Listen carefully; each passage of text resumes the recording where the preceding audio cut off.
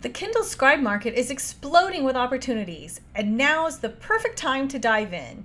With our powerful tools, you can create fully customizable, interactive PDFs for every puzzle tool we offer. In this video, I'll walk you through some creative examples to show you how you can customize the look and feel of your interactive links, making your puzzle books stand out in the marketplace.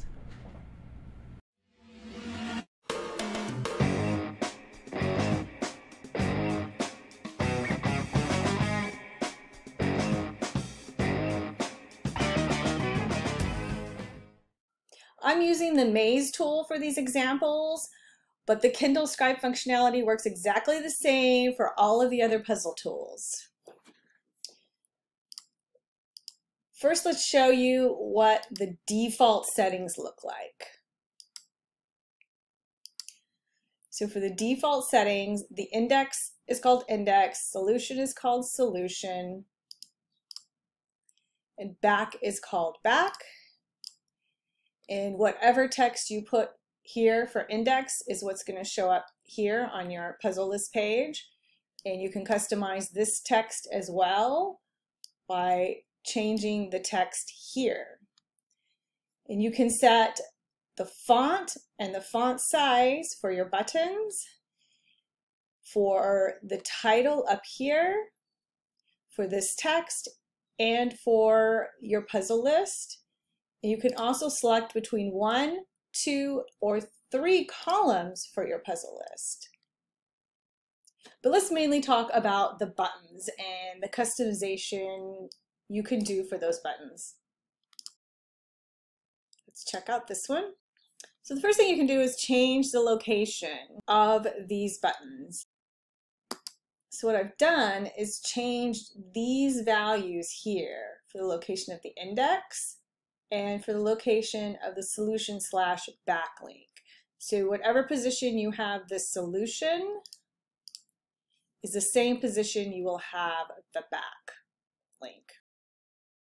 You can also choose to have rounded rectangles, and that's what that would look like. And here's an example with a different font being used for the text here. Of course, the answer page is going to look exactly the same. And you can put them on the bottom and round them. And you can change how your buttons look by changing these colors. So in this instance, we just had the background be the white background and used black for the outline. And that's what it looks like when you do that. In this case, we stuck the solution and index together. And here's what it looks like on the answer page. You could also put them at the top and line them up with your maze, for example, or with any of your puzzles. And in this case, I changed the button color here. You can also stack them if you want on top of each other. And here's an example of doing that. In this case, I've set the button outline color and the button color exactly the same, so there is no outline. And for my last example here, I've stacked them on the bottom, and I've set the button color and outline color to white, so now you don't have a button, you just have the text.